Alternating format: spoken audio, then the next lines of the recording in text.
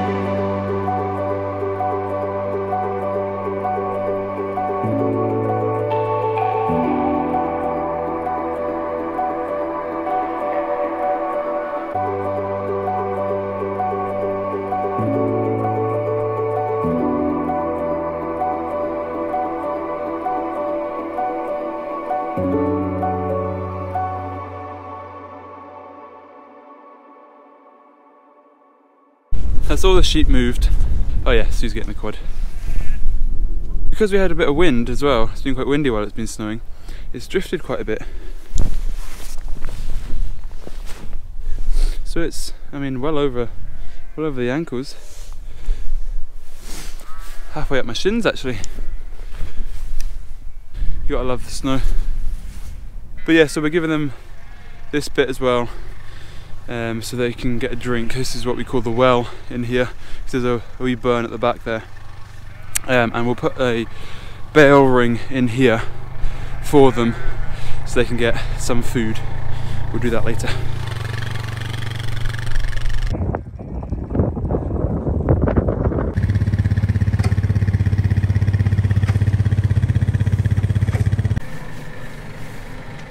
I got something that'll get the people on the floor.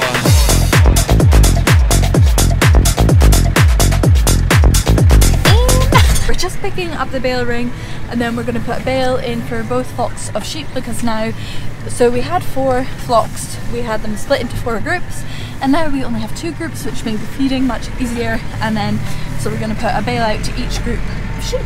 Yesterday my dad put out a bale to the tucks and the hogs, so they're all sorted as well, and then obviously the cows are getting bales every day, so yeah. A lot of snow, so it means that the animals are we're going through the bales quite quickly because obviously they can't eat the grass and they need fed. So yeah. Yeah.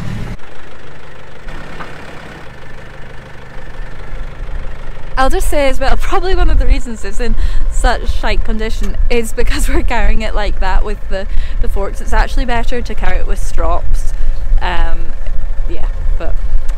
Can we get a close up on this? Look at this. I'm not gonna make it worse. Pointing out, it's about that much of a bit of metal holding it together. Yeah, it was really funny one time my dad was carrying it like that and then he rolled it all the way down the hill accidentally. So maybe it was one of the ones that Doug's rolled. I had to quickly just show you the drifts that we've been getting.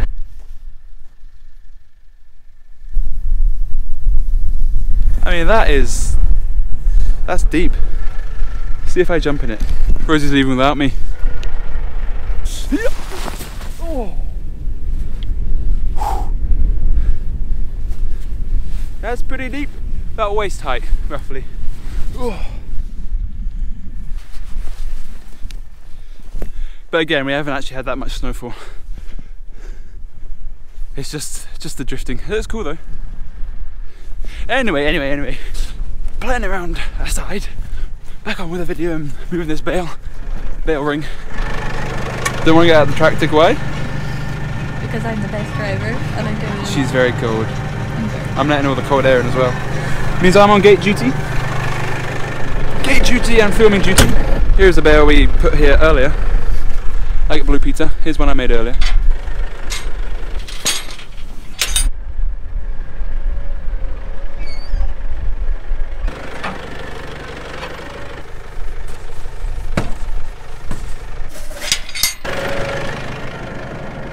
They're interested.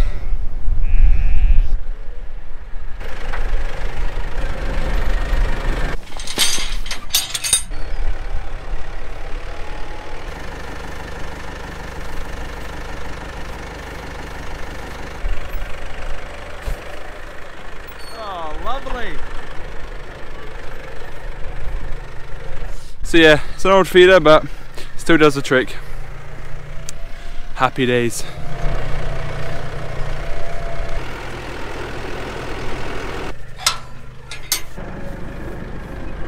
There we go. If you can see that. They found the bale and they're tucking into it. The last bale. Oh! This bale feed is not much better actually.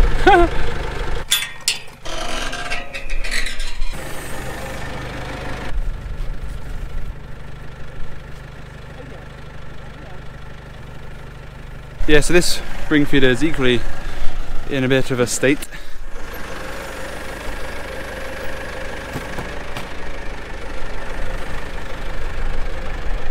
Nailed it. There you go, ladies. Enjoy.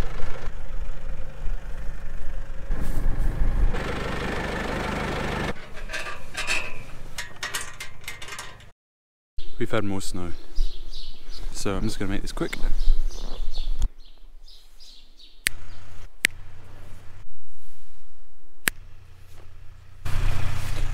All done.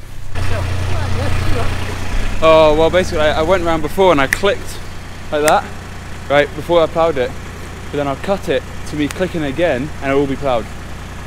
So I'll go, so it'll be like that and it's done. So it'll look good in the video. Okay. Boy, Fion, come and get your brekkie. So who's this? Because we actually don't do much about the horses, do we? So this is Hamble, this is my pony, and I've had him since I was 9. He is 34 now. He's my partner in crime since 2K9. But yeah, he looks great. Obviously he's got his big winter coat at the moment, but he was a driving pony. He was one of the Duke of Edinburgh's driving ponies, and then when he retired, we were very lucky to get him. I can't take him on proper rides anymore, but I can like still just jump on him on the field and plod about in the fields and stuff with him. And then that is Fion, who is my mum's Highland pony. So this is a fell pony, yeah? Yeah, fell pony. That smells quite nice. I need my lunch, I think. Hopefully not the horse. 34, and look at that bottom. He looks great for his age. Oh, he's got snowballs in his feet. In fact, I'll put them. The ice gets all balled up, and when because he's got really big feathers. Feathers. I can never say. Oh, sorry, Hamby. Yeah, they're really stuck. anyway, that is us for the video. A bit of a kind of here, there and everywhere sort of video, you know, bit of snow ploughing, bit of moving sheep, a little bit with the horses at the end as well, you know, but it's just the kind of what we get up to when it's really snowy. Or this is just kind of like what we get up to. Well, apart from the snow ploughing, like yeah, putting that's a little out bonus. bales and feeding and doing horses and stuff is. Yeah, and I guess normally as well we'd often have two groups of sheep on either side of the farm, but because of the snow blindness we had 4 and we've moved them back together. So yeah. Anyway, thanks for watching. We'll see you on another one. Bye bye. Bye. Bye.